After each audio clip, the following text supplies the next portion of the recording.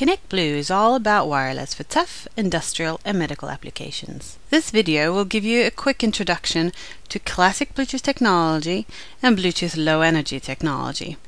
If you want to see how it works in real life, have a look at the demonstration videos we have made available on the connectBlue YouTube channel.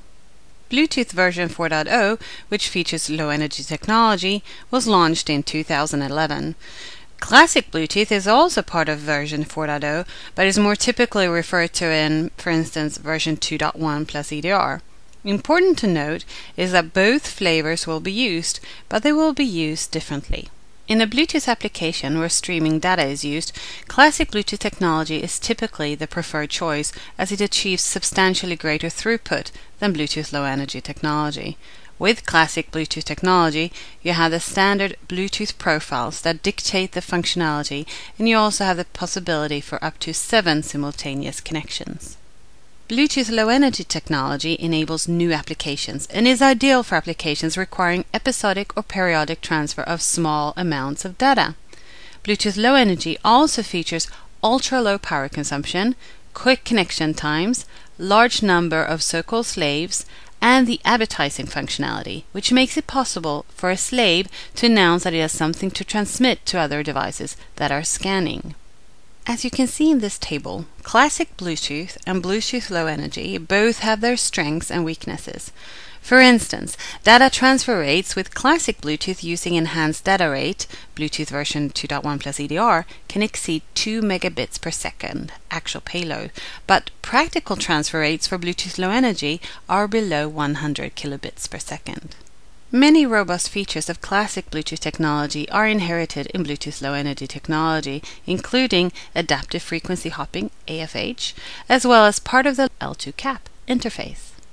Just as with classic Bluetooth, Bluetooth low energy is based on a master connected to a number of slaves. However, in Bluetooth low energy, the number of slaves can be very large. How large depends on the implementation and available memory. In Bluetooth low energy technology, the actual connection times are of only a few milliseconds, and thereby the connection is quickly initiated as the device wakes up.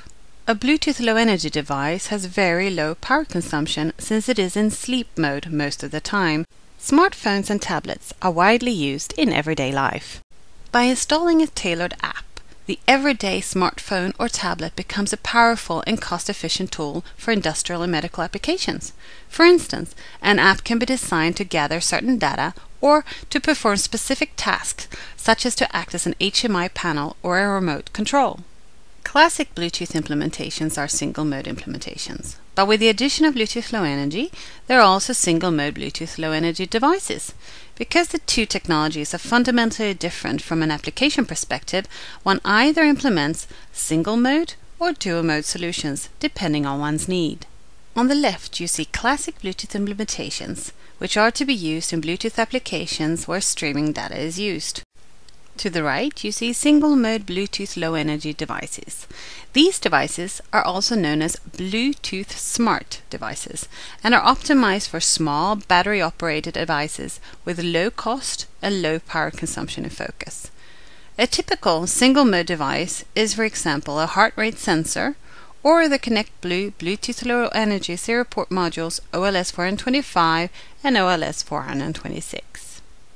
In the middle are dual-mode devices. These devices are also known as Bluetooth Smart Ready devices and include both Bluetooth Low Energy and Classic Bluetooth.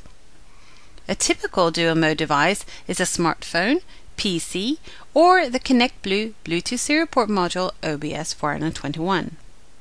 As mentioned earlier, Classic Bluetooth has a determined set of profiles that in essence are application-defined behaviors that Bluetooth devices use to communicate with each other. Bluetooth low energy technology profiles are different from those used in classic Bluetooth. Unlike classic Bluetooth, product developers can develop their own profiles and services. For example, connectBlue has developed the cable replacement service named the connectBlue Low Energy Serial Port Service. This service is gap-based and offers transparent serial communication.